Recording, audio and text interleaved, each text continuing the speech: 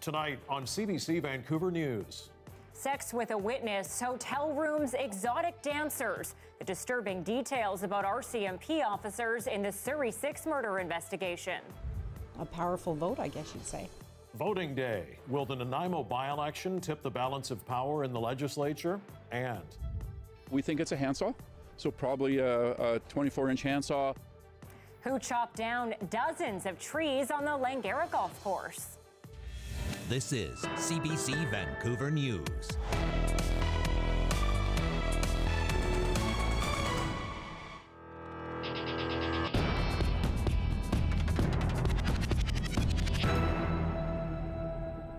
Good evening. We begin with breaking news from Surrey. A transit police officer has been shot near the Scott Road SkyTrain station.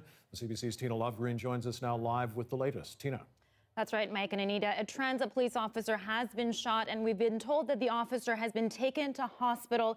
And according to the media relations officer with the force, they say that the officer is doing okay. Now, take a look at the scene. This is the scene right now in Surrey. What we know is that the shooter is still at large. Surrey RCMP say the suspect has not been located and may be armed, so they're asking people to avoid the area at all costs. Now, the shooting happened at 4 o'clock near Scott Road SkyTrain station, and I just got off the phone with a resident who can see the scene unfolding and from her balcony, and she says it started off with about 8 police cars rushing to the scene, but now it's expanded to at least 30 cars.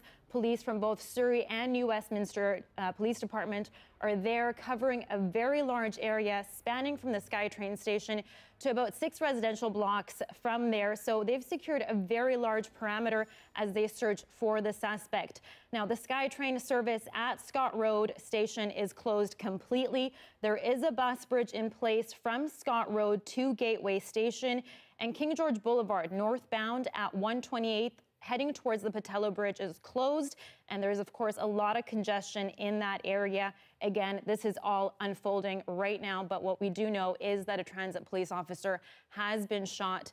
The officer has been taken to hospital, and the suspect is still at large. We'll bring you the updates as soon as we find out more. Tina Lovegreen for us live. Thank you. You're welcome.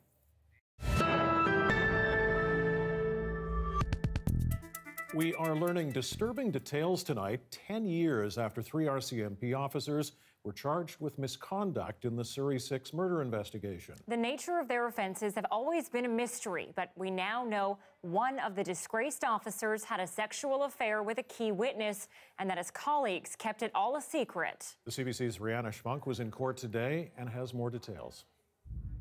This is the first time in a decade we're learning the truth about what happened here. There's been rampant speculation for years, but finally one of the primary investigators, Derek Brassington, has described it himself. He said he treated the witness like she was his girlfriend. She was a potential key witness in the Surrey 6 investigation, and Brassington was assigned to make sure she continued to cooperate. Instead, he started a romantic relationship with her in 2009. They spent nights drinking together and having sex in hotel rooms that were paid for by the RCMP. They went on 3-hour boat cruises and acted like they were a couple in public. Brassington used his homicide investigator's business card to hire an exotic dancer one night that they were together. The details of the affair were revealed during Brassington's sentencing hearing earlier this month, but because of a publication ban, they couldn't be reported until today.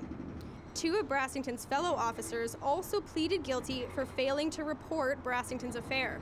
Danny Michaud was sentenced to 3 months house arrest, and David Atchew got 6 months. Court heard that Atchew also kissed a second witness during the investigation into the worst gangland killing in BC history.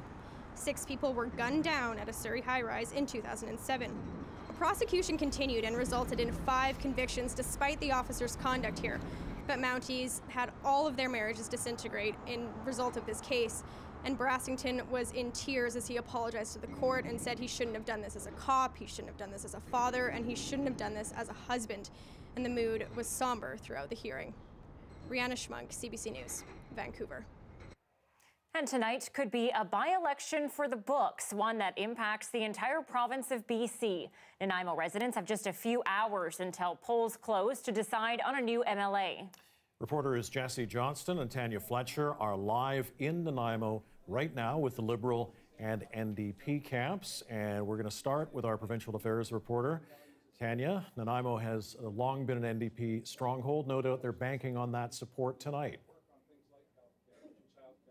They certainly are, and Mike and Anita, you can feel it here in the room. We've got this room packed with volunteers, and Premier John Horgan actually showed up just a few minutes ago to pump up his candidate, Sheila Malcolmson, and you could really feel it in the room. He did seem confident. He joked. He picked up his coffee cup and said, "I sure hope someone put something in here."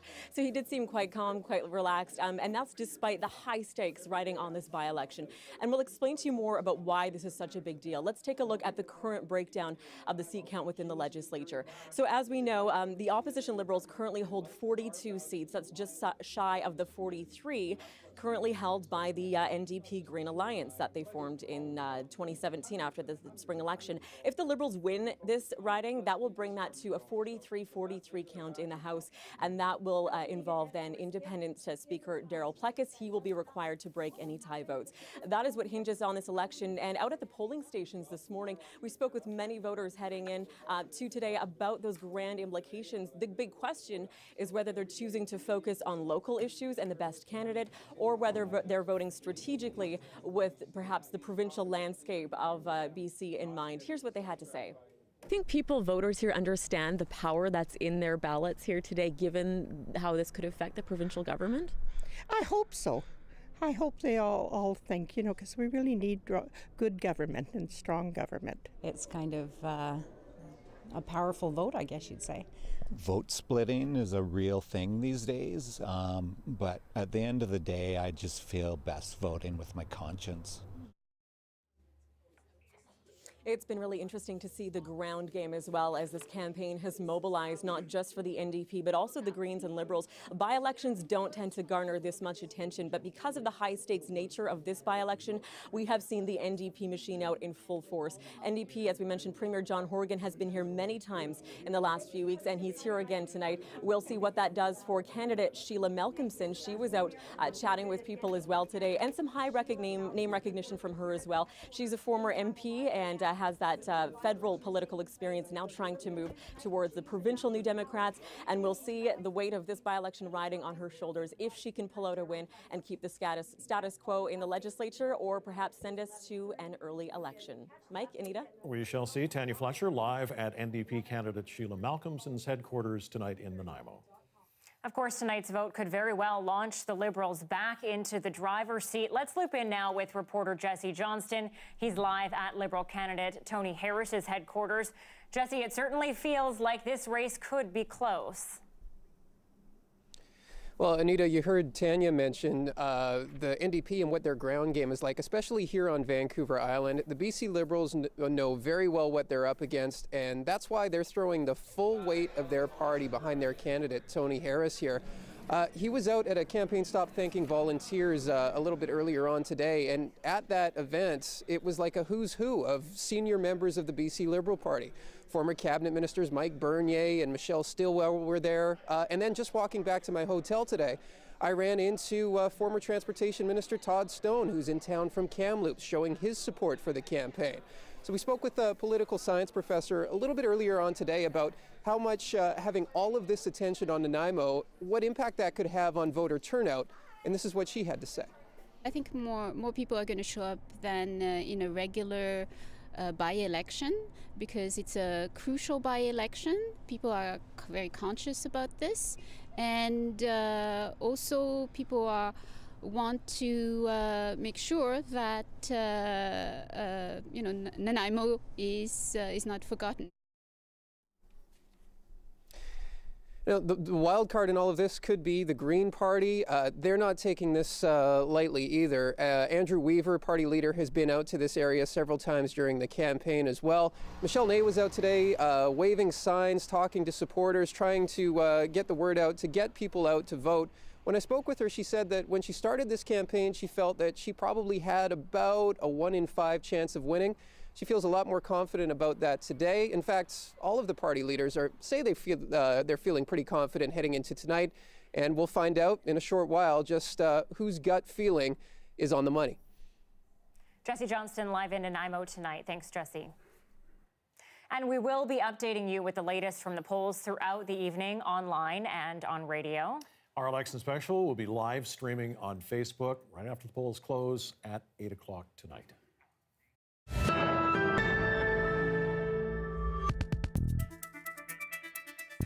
All right, 64 trees have been cut down by vandals at the Langara Golf Course in Vancouver. See how big this tree was? Just a shame. So some areas where trees were cut aren't in the vicinity of homes, deepening the mystery as to why anyone would chop them in half. Many of them are saplings and young trees. This is sheer vandalism.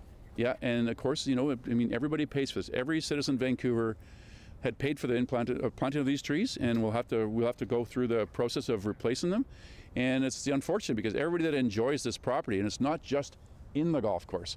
There's trees on the perimeter side, so everybody gets to take advantage of these trees. That's the sad part. The trees range from 10 feet to 40 feet high.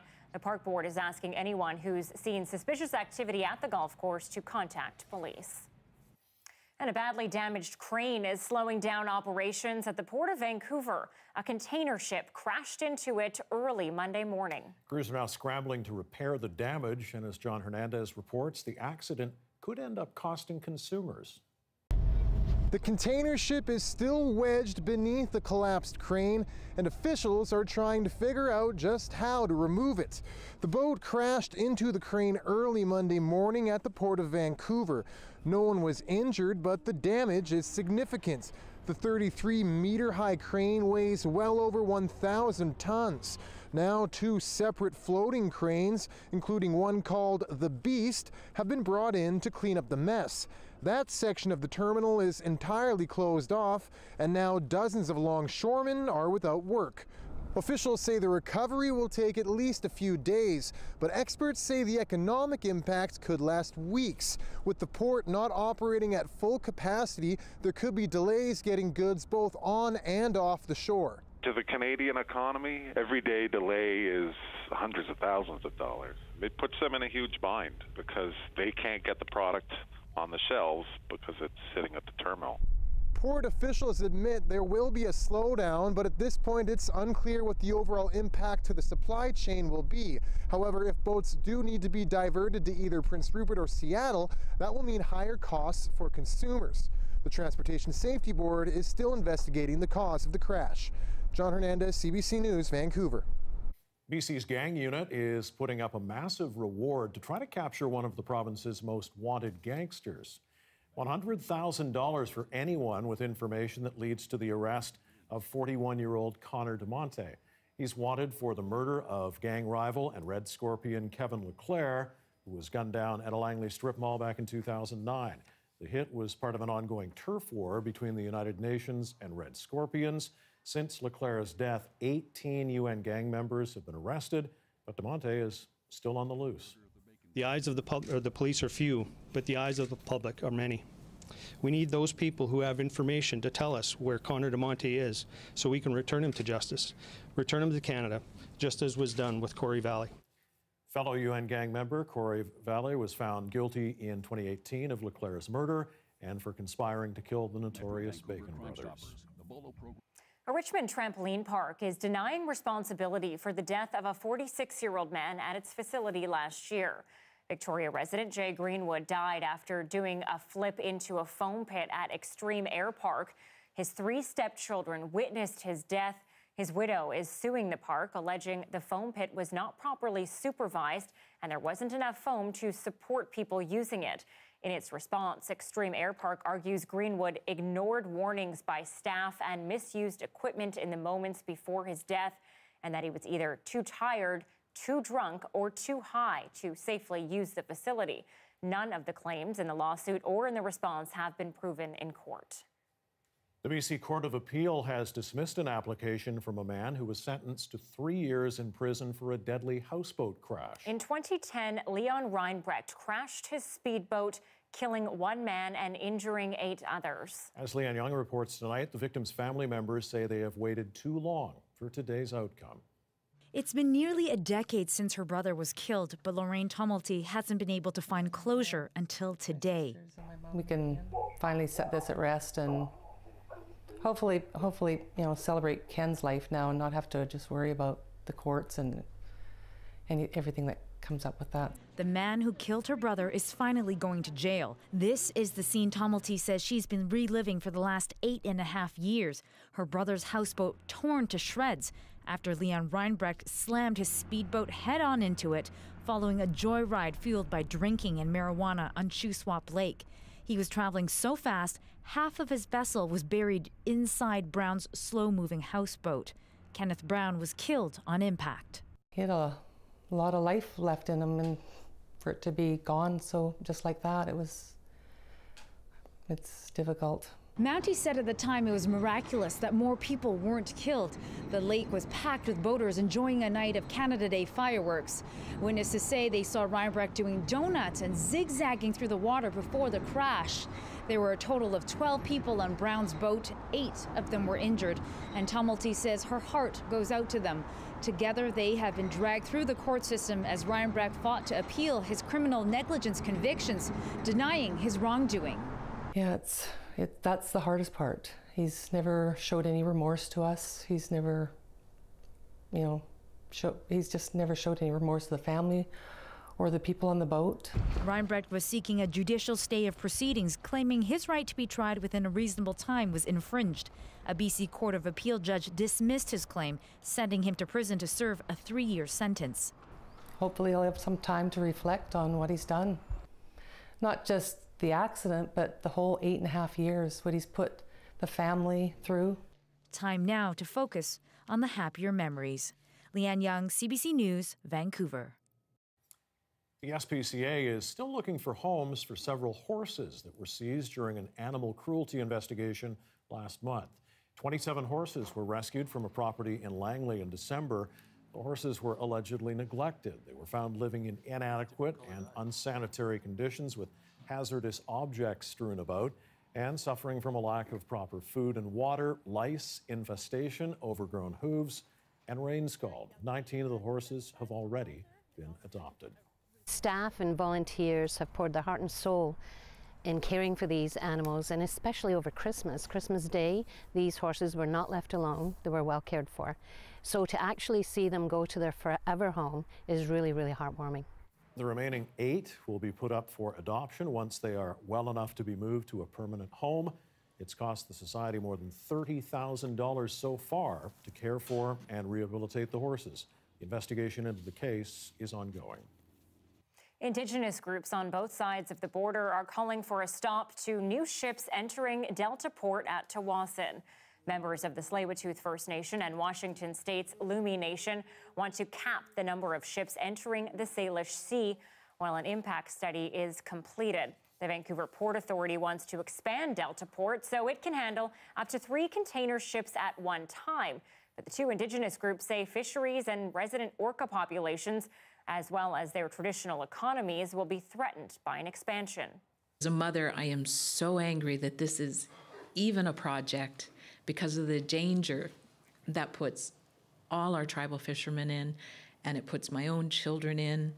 The project is currently in the middle of an environmental review. Once built, it would create a new island just offshore Tsawwassen and provide 1,500 new jobs. So close.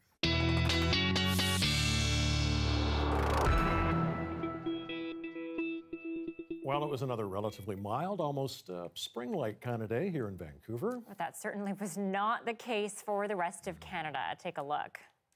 Oh my God, it's cold, man. I didn't realize how cold it was until it's cold, man. Just want to lay in bed, cuddle up, and stay warm. Cold warnings are in place for 8 provinces and 2 territories. The bitter cold is a result of a split in the polar vortex, which has pushed temperatures into minus double digits. The coldest spot was Key Lake, Saskatchewan, where it hit minus 46 with the wind chill. It felt like minus 56. It's even worse, of course, in the U.S., where cities in the Midwest are virtually shut down. Even the U.S. Postal Service suspended delivery across 6 states. And Johanna's here. Johanna Wagstaffe is here now. Pretty crazy just to see our colleagues from across the country reporting. completely covered up. Some of their eyelashes frozen. I know, just nuts. And I also appreciate that you put that before our forecast, because really it's just British Columbia and Alberta not in this polar vortex that has engulfed most of North America. But I am looking at the long range here, and we could actually be getting into not a polar vortex, but some of our coldest air of the year yet as we head into next week. So we have by no means past winter. We are still not done with the risk of, dare I say, some snow. And I'm going to be talking a lot more about that later on in the show. But yeah, just some wild numbers across the rest of the country. Let's take a look at our numbers here in Metro Vancouver. We'll hope that nobody across the east is watching tonight anyway. 5 right now at YVR, 5 out towards Pitt Meadows. 5's right across the board, basically. And we will stay milder tonight than we have the past couple of nights because of this cloud cover that's moved in. That cloud cover is ahead of the next weather maker that will actually bring some winter storm conditions to parts of the BC interior. Peace region looking to get close to 40 centimeters at higher elevations starting tomorrow night as that low pressure system moves in. Over the next 24 hours for us, though, pretty steady as far as temperatures go. There's a slight risk of a few showers overnight. The bulk of the rain should hold off until tomorrow night. I'll be back later to talk about that snow, and stick around through the commercial break. I'll be taking questions about the cold as well. Good stuff. Thanks, Joe. You're welcome. This weather update is brought to you by your local RE/MAX agent. The experience, the tools, the know-how. That's the sign of a RE/MAX agent. And our show, of course, ends at about 7 o'clock. After that, at 8 o'clock, we will have a live show for the Nanaimo by-election online. You can get all the results as they're coming in. Yeah, polls are closing in about an hour and 40 minutes from now. So 8 o'clock for that. And of course, you can find us on all platforms, YouTube, Facebook, Twitter, and our website, cbc.ca/BC. Another emotional day in Saskatchewan today, a final day of stories of loss and pain. So what's next in the trial? We'll tell you after the break.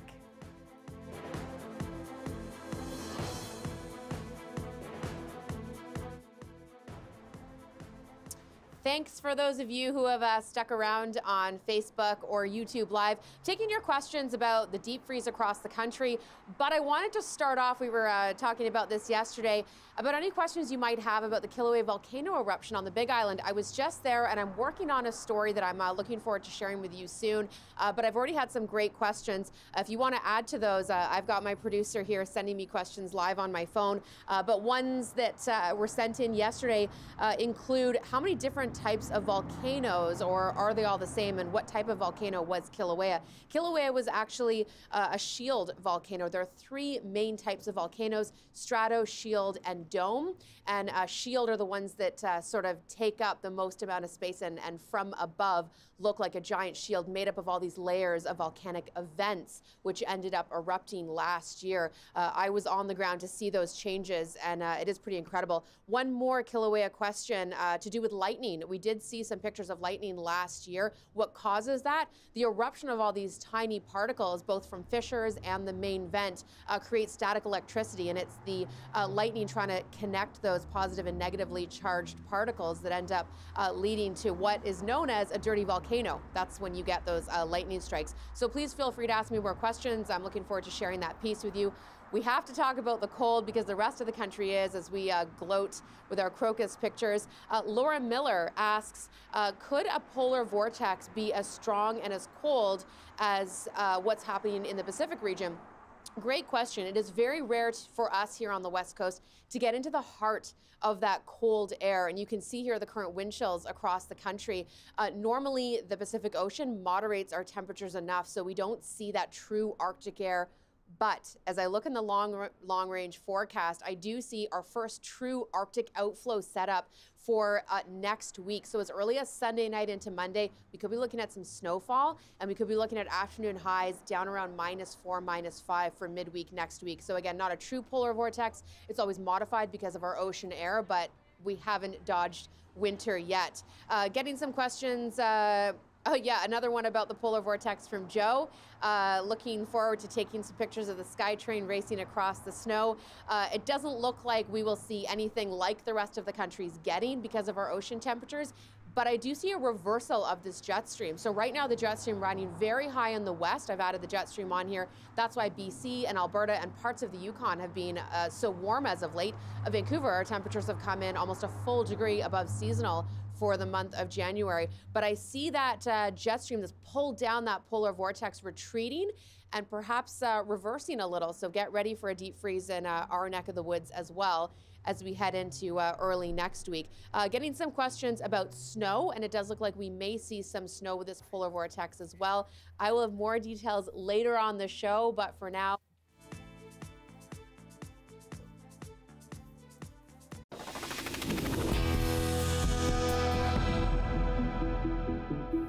it was another emotional day for family and friends of victims of the Humboldt Broncos bus crash.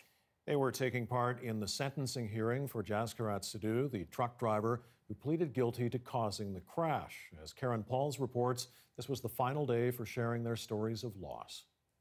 A bitterly cold day as friends and family arrived to give and hear still more emotional victim impact statements.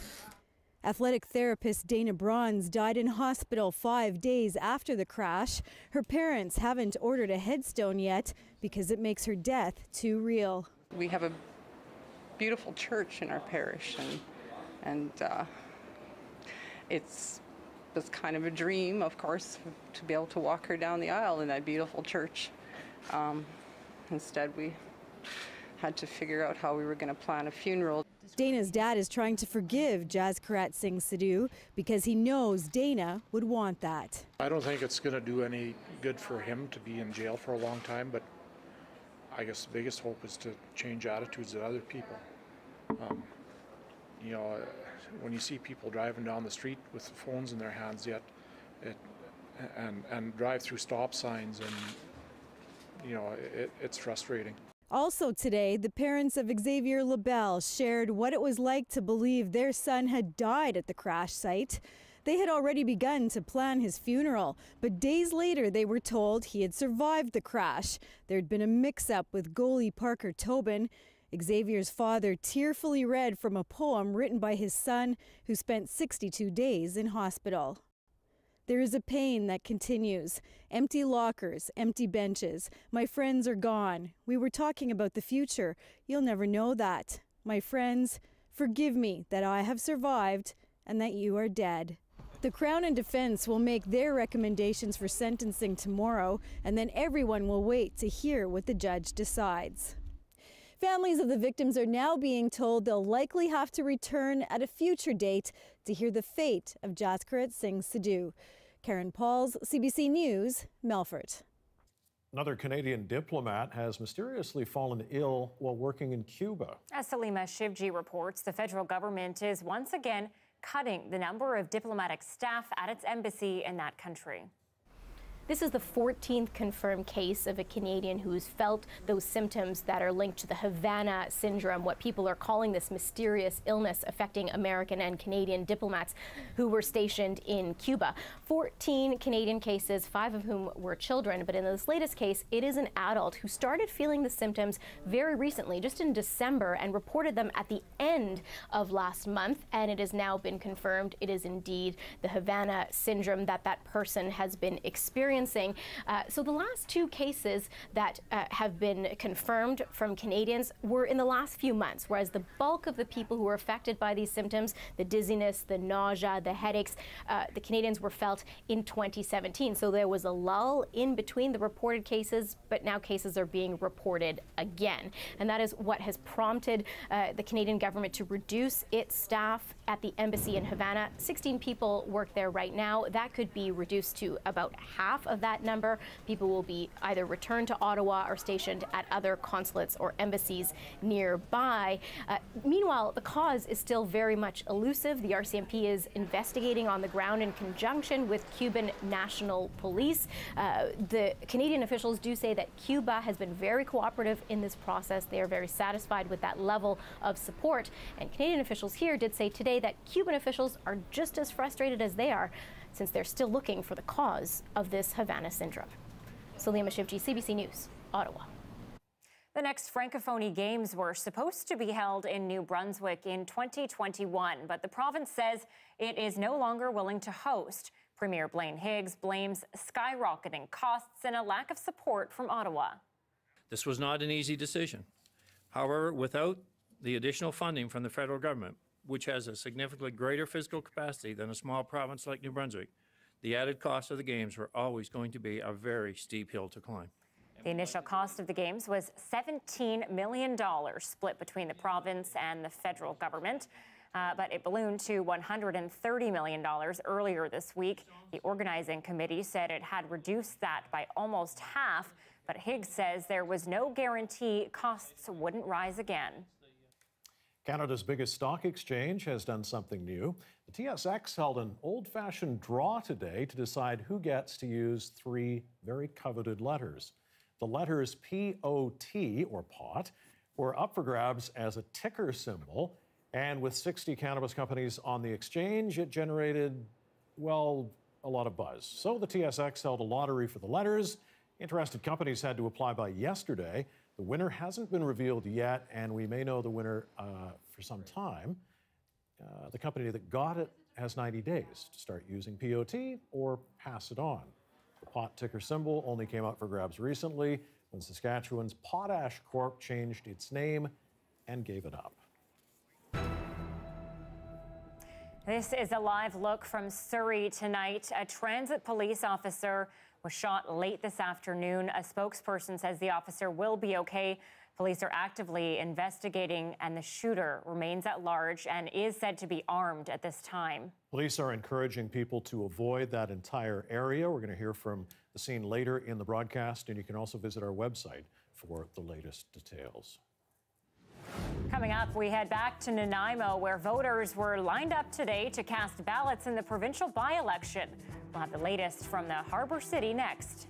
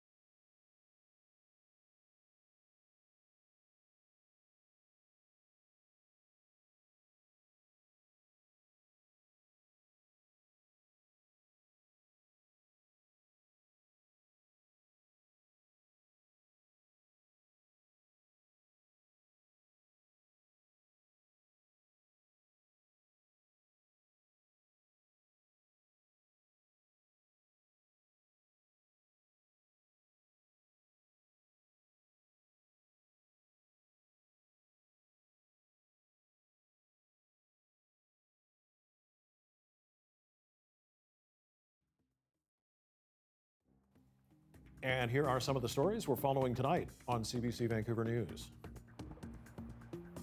A transit police officer has been shot and taken to hospital. The suspect is still at large. Surrey RCMP are asking everyone to avoid the area near Scott Road SkyTrain station.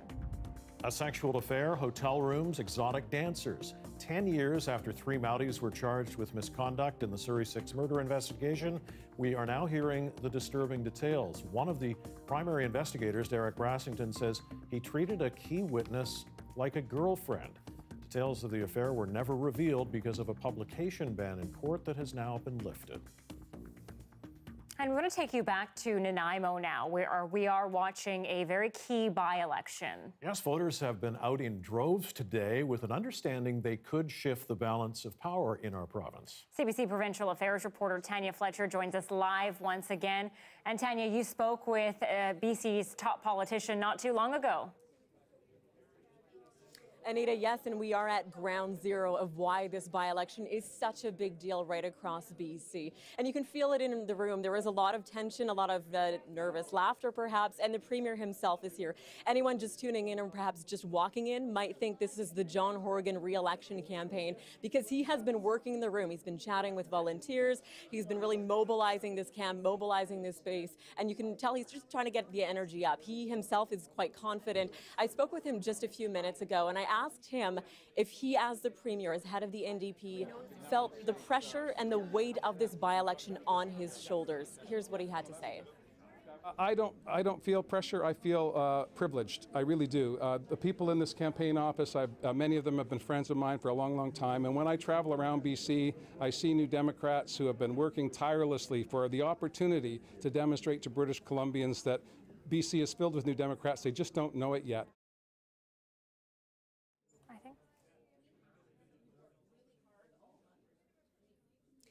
And so I also asked him, you know, there seems to be a divide among people. Are they voting for local issues and who they think is the best candidate? Or are they voting strategically with the mind of potentially toppling this precarious minority government? He said, you know, we can't ignore those greater implications, but he hopes people are voting with their conscience and truly honoring and exercising democracy. As for the candidate, Sheila Malcolmson, she's been working the room as well. She came in a few minutes ago and spoke with John Horgan himself. And she seems quite confident as well, perhaps a little bit nervous. And as we know, I think the Premier just walked behind us there. They're all heading over to the convention center now, and that's where we'll be headed as well. But yes, for voters themselves, we do know the stakes are high in this by-election, and they're well aware of the implications. Advanced voter turnout was extremely high. There are 45,000 registered voters in this riding, and more than 9,000 of them, that's over 20%, already cast a ballot in advance. The political scientists say that's an indication of just how high the interest is in this by-election, not only from those in this riding, but right across the province. We'll keep you tuned throughout the evening as the results come in. Mike, Anita? All right, Tanya Fletcher live at NDP candidate Sheila Malcolmson's headquarters. Thank you. And we're going to be updating you with the latest from the polls throughout the evening on web and on radio. Our election special will be live streaming on Facebook with Dan Burrett after the polls close at 8 p.m. And at 6:38, a live look at downtown Vancouver tonight. Well, a day of changing weather today. The clouds moving in, rain on the way. How long? How much? Johanna will tell you next.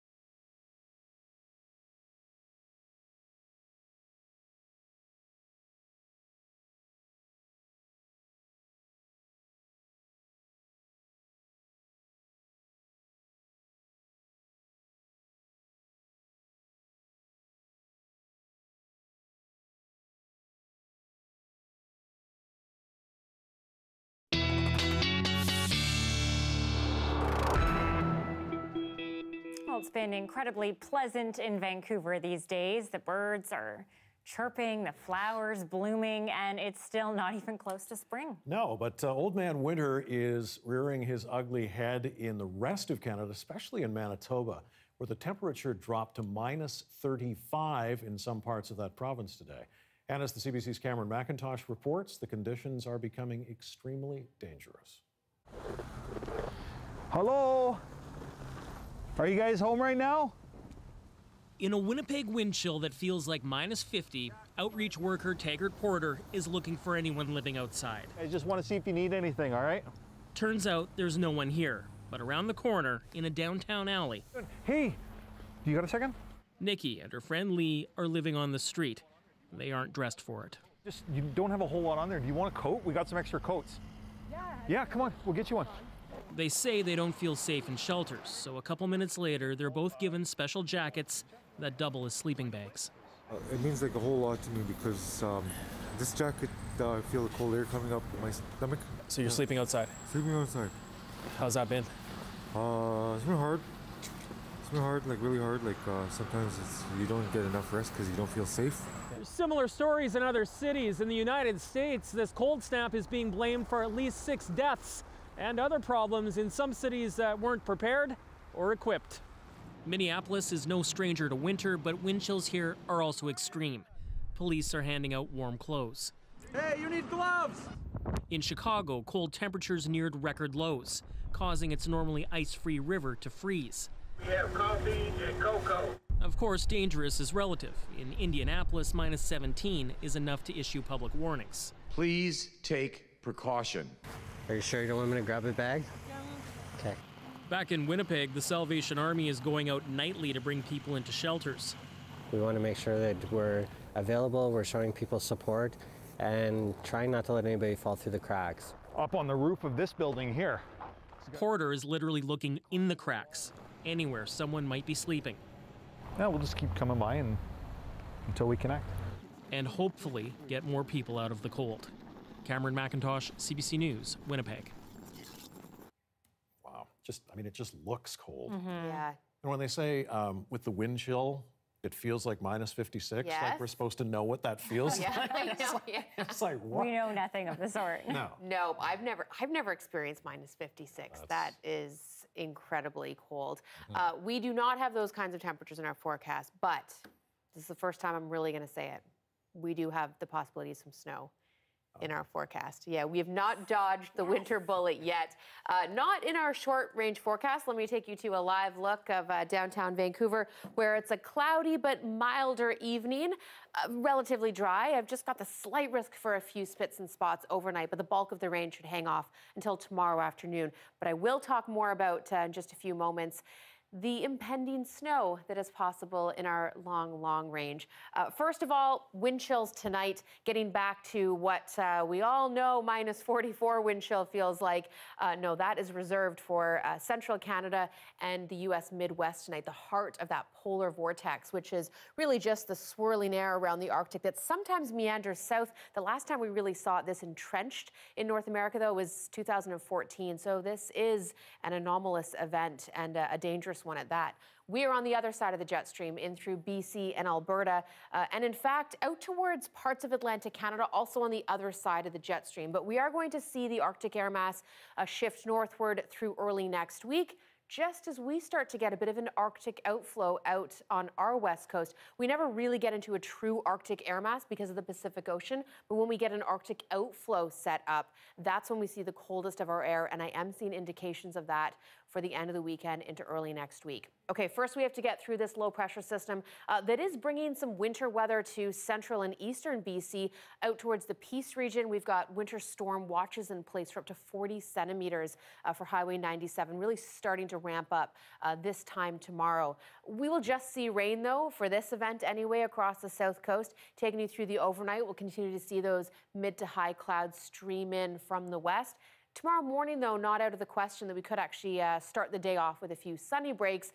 By noon hour, though, overcast, and by sort of mid-late afternoon hours, filling in. I think for the commute home, everyone will be looking at the steady rain that will continue through most of your Friday and even into the weekend. Temperatures, though, fairly steady, dropping only down to a 3 or 4 tonight because of that cloud cover, keeping the heat in, and then back up to an 8, so just above our seasonal mark. Okay, big picture. Watch the warm front of this system. That's what's pushing into the interior. Prince George looking at 10 centimeters tonight. Same story through the Caribou region. This is what's bringing the winter storm conditions to the north. We get the backside of this that just brings the rain tomorrow afternoon and Friday with lingering showers through the weekend. Okay, let's take a look at that long range. Temperatures staying relatively seasonal until Sunday. And then look at that dramatic cool down as we start to get into what models are starting to indicate is this Arctic outflow. So by Sunday night, if we do have those lingering showers coming in from the west, that may show up as snow. I don't see a big event on Sunday, but notice Wednesday also indicating some of the white stuff. We have not dodged the winter bullet yet, and I will keep you posted, I promise, but it's not out of the question. I'm not going to jinx anything. I see that smile. I see that frown. Thanks, Joe. You're welcome. This weather update is brought to you by your local RE/MAX agent. The experience, the tools, the know-how. That's the sign of a RE/MAX agent. Well, U.S. President Donald Trump was on the offensive today, attacking his own intelligence officials. Not everyone is happy with the critique, including his own party. More from Washington next.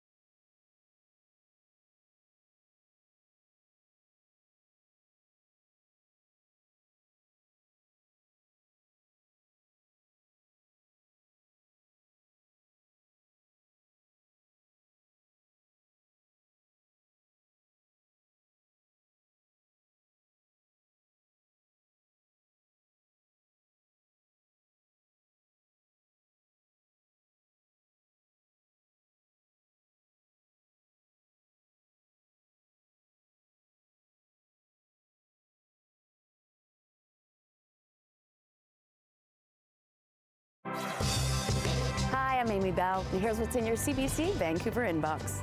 Ring in the Year of the Pig with your favorite CBC Vancouver personalities, including me, at the Chinese New Year Parade on Sunday, February 10th.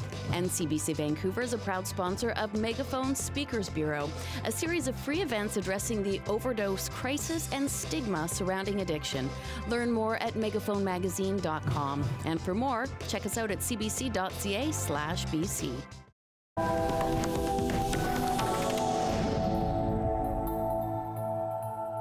U.S. President Donald Trump lashed out at intelligence officials today after they put forward foreign policy opinions that differ from his own. And as the CBC's Lindsay Duncombe reports, the U.S. president is also at odds with his own party on these matters. Donald Trump spent his morning tweeting in defense of his foreign policy. The president tweeted that the situation in North Korea is the best that it's ever been and that the fight against ISIS is a tremendous success. Then he lashed out against the heads of intelligence agencies here in the United States. Here's what he said. He said, the intelligence people seem to be extremely passive and naive when it comes to the dangers of Iran, going on to say, perhaps intelligence should go back to school. So why is this happening? It's because of what happened yesterday. The head of the CIA, the head of the FBI, the director of national intelligence all delivered the threat assessment to Congress. And what they said about the situation at various places around the world was in direct contradiction to what the president has said on many occasions. Here's the director of national intelligence, Dan Coates. Remaining pockets of ISIS and opposition fighters will continue, we assess, to stoke violence. We currently assess that North Korea will seek to retain its WMD capabilities and is unlikely to completely give up its nuclear weapons and production capabilities because its leaders ultimately view nuclear weapons as critical to regime survival. It's not just the intelligence chiefs that Donald Trump is at odds with when it comes to foreign policy. The top Republican in the Senate Majority Leader Mitch McConnell, also spoke out against Donald Trump's decision to pull troops out of Syria, saying that the United States may not be the world's policeman, but it is still the leader of the free world. So this rift between Donald Trump and the leadership in the Republican Party is something that is rarely so public. Lindsay Duncombe, CBC News, Washington. Trade talks between the U.S. and China are underway and expected to last 2 days in an attempt at ending a trade war between the two countries. The two sides are under pressure to reach an agreement before March 1st when another round of tariffs kicks in. Tariffs have already been slapped on $360 billion worth of goods sent between the countries. A 6-month-long trade war has shaken financial markets and clouded the global economic forecast. And the arrest of Huawei CFO Meng Wanzhou has complicated matters even further. U.S. officials accuse her of violating American sanctions on Iran. The arrest infuriated the Chinese government, which has since detained 2 Canadians. And we want to take you back to Scott Road Station in Surrey now, where a transit police officer has been shot. It happened earlier today. The officer's been taken to hospital and is expected to be okay. Our Mira Baines is on the scene there tonight live. Mira, what are you seeing right now? Well, right now we're seeing dozens of police cars, and we see a lot of police surrounding the SkyTrain station. Now, they've secured the scene with yellow police tape. They're telling people to stay away from the area. There is a manhunt underway for the suspect, who is believed to be armed.